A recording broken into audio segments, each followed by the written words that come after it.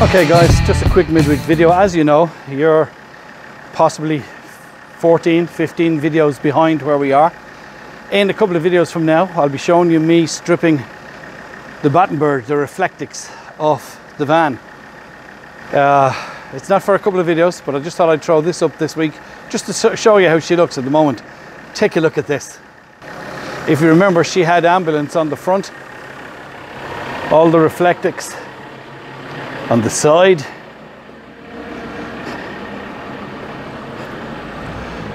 all the Reflectix on the back,